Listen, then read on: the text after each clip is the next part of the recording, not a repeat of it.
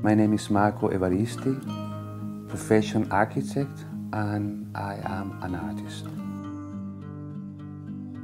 If you go into the Zen culture, it's very light.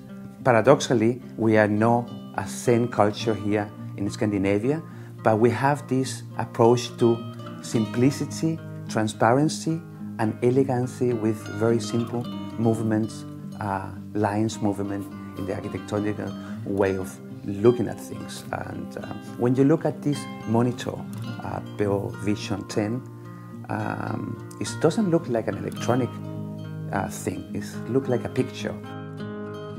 For the styling of the wall, I tried to make the wall very intense to show my personality, my culture, my taste, and I did it as a painting. The wall was a painting. I get the inspiration actually based on my background as an architect.